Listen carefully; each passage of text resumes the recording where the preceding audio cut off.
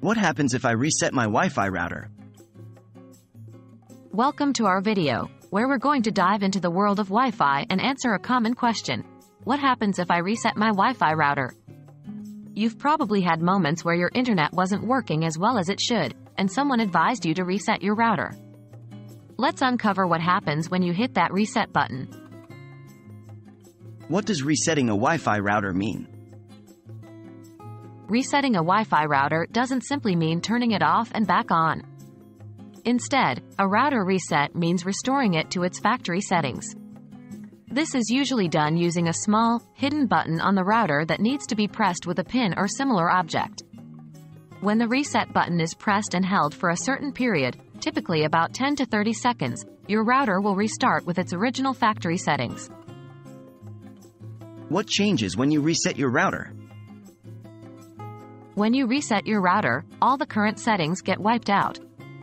This includes your Wi-Fi network name, SSID, Wi-Fi password, the IP addresses assigned to your network devices, your ISP username and password, your router username and password, and any other settings that you have customized since the router was first set up. Basically, it's like you've just taken your router out of the box for the first time. When should you reset your router? You should consider resetting your router if you're experiencing consistent issues with your network connectivity that simple troubleshooting steps haven't solved. It could also be necessary if you've forgotten your network password and can't retrieve it, or if you're trying to remove all traces of custom configurations. However, resetting should be a last resort, as you'll have to reconfigure your settings afterwards. What should you do after resetting? After resetting, you'll need to reconfigure your router settings. This includes setting up your network name and password, re-entering your ISP details, and configuring any other specific settings you had before. Make sure you have all the necessary details at hand before you start this process. In many cases, your ISP may provide a default network name and password, which you can then change to your preferences.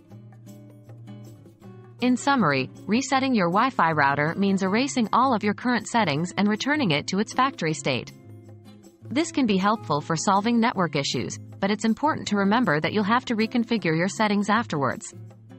Before resetting your router, always try simpler troubleshooting steps, such as rebooting your router or checking for software updates.